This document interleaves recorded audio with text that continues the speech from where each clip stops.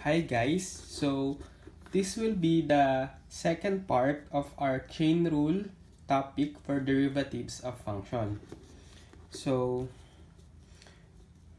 dito sa part na to, magsasolve lang tayo ng more examples of finding the derivatives of functions using chain rule. So, particularly, we will have these three examples. So, mapapansin nyo, more complicated sila. So, let's start with number 1. So, nga pala guys, yung first part ng video natin, in-introduce ko sa inyo yung composite function, yung f of g of x. So, yung outside function, tsaka inside function. So, f of x outside, g of x inside. So, basically, ginamit natin tong formula na to para hanapin yung chain rule ng composite. At given a function, y, dinocompose natin siya into f of x saka g of x. Tapos, inisa-isa natin hanapin tong f prime of g of x saka g prime of x, then tinimes natin. So, ngayon, try natin mag-solve ng hindi na natin i-decompose yung direkta na natin isa-solve para ma-practice din tayo. So, let's start number 1. So, we have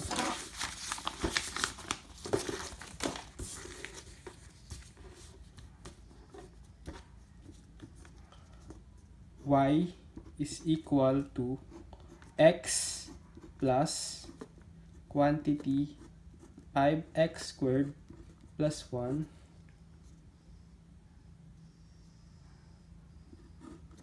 all over the quantity 5.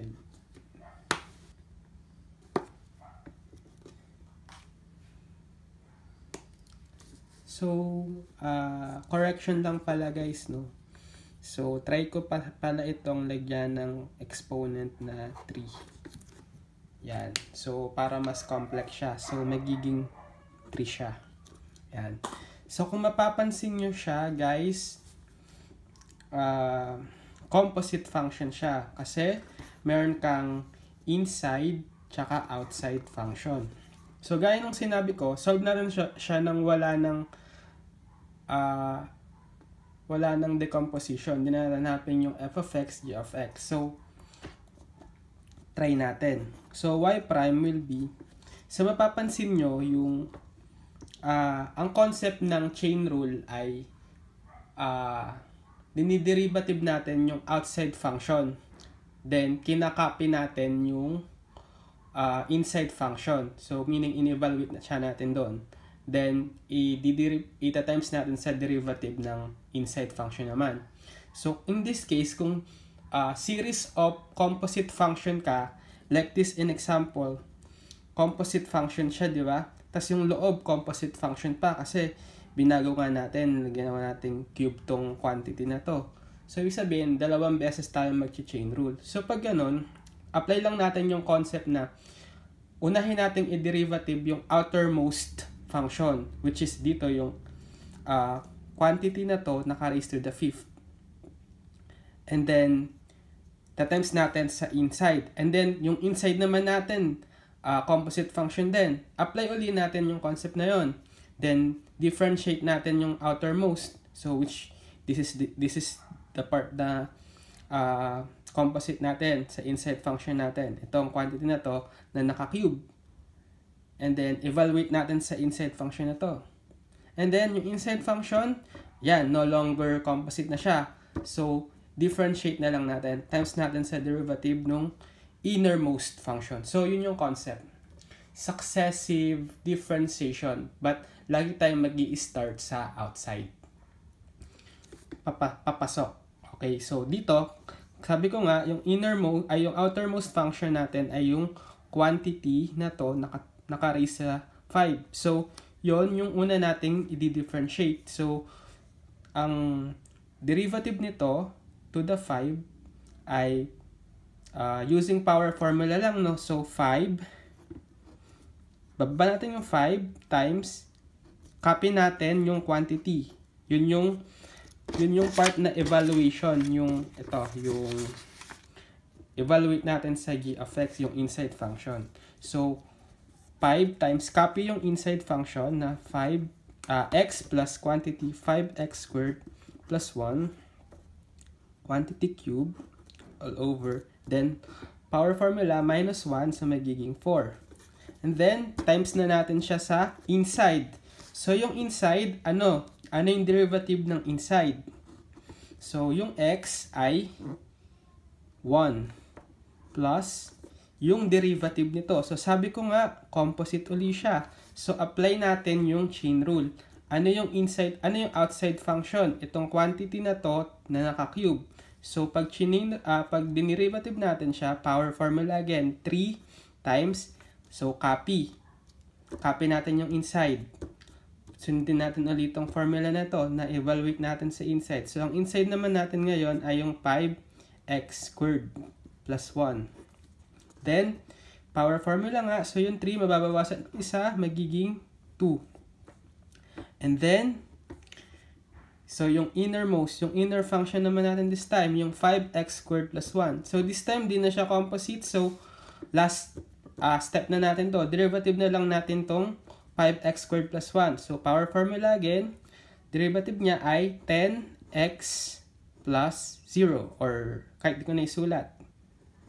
So, 10x na lang. So, ayan. So, tapos na tayo. So, ano na lang natin? Simplify na lang natin. So 5 times x plus 5x squared plus 1 to the cube to the fourth. And then, itong isa, magiging, so, 1 pa rin plus 3 times 10x ay 30x. Then, copy lang tong 5x squared plus 1 squared. Yan. So, I think, wala na tayong simplify. So, yun na yung final answer natin. Kasi, hindi naman na natin kailangan to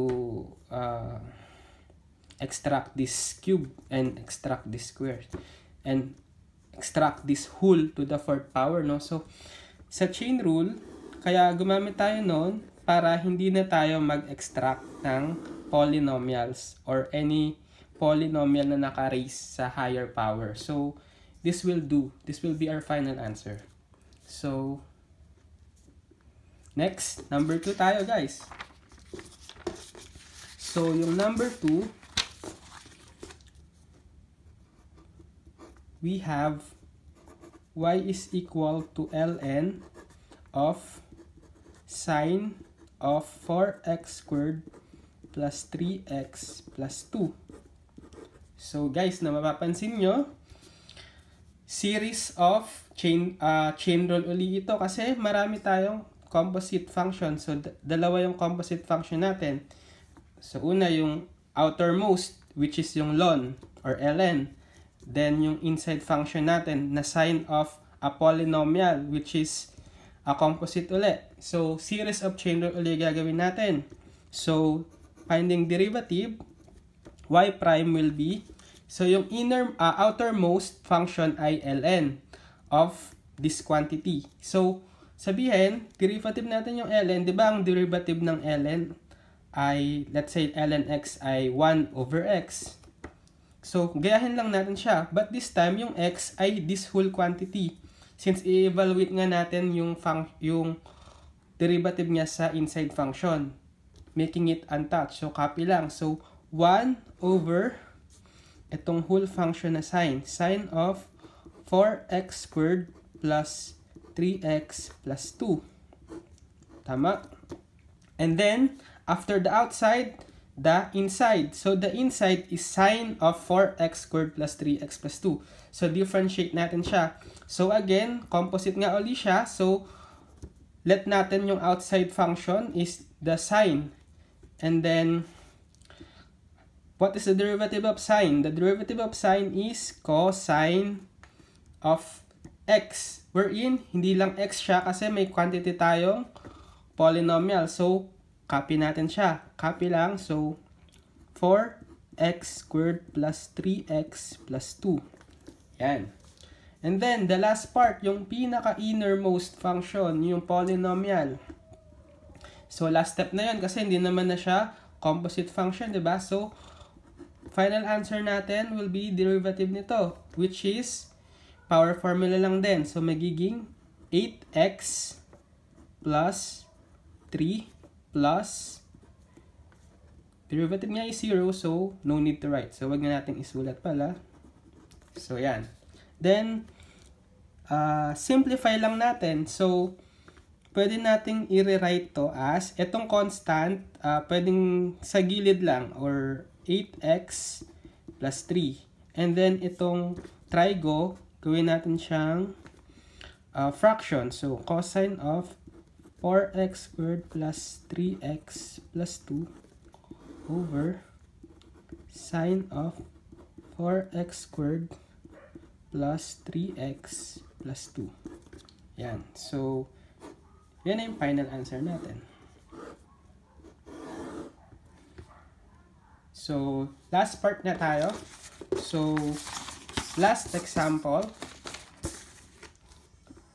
Y is equal to square root of tan of sine of x. So, una, let's rewrite it as tangent of sine of x quantity raised to 1/2. Since yung radical na square root equal siya sa raising the quantity to 1/2. So, mapapansin nyo, chain rule. So, dalawang chain rule uli. Series of composite. Outermost, 1/2. So, power formula. 1/2 times, copy yung inside, tan of sine of x. Then, minus 1 sa exponent, magiging negative 1/2. Then, proceed tayo sa derivative ng inside. So, yung inside ay derivative ng tan of sine of x. So, composite ulit. So, derivative muna natin itong tan. Anong derivative ng tan? Secant squared. Tapos, copy natin yung inside function na sine of x. And then, for the last part, yung derivative ng inside function na sine. So, that will be the last part since di na siya composite. So, ang sine ay, derivative niya ay cosine of x. So, yan guys. So, simplify natin, no? So, yung numerator natin, bale, kasi meron tayong negative na 1/2. So, nasa baba siya. So, yung 2, tsaka yung itong negative 1/2, yun yung sulat natin. 2 times, gawin na natin ulit siyang radical form of tan of sine of x. Then, copy lang natin itong natira. So, pwede natin isulat as cosine of x times secant squared of sine of x. So, yan na guys. No more simplification kasi yan na yung final answer. So, I hope you learn guys from this tutorial. And maraming salamat sa panonood.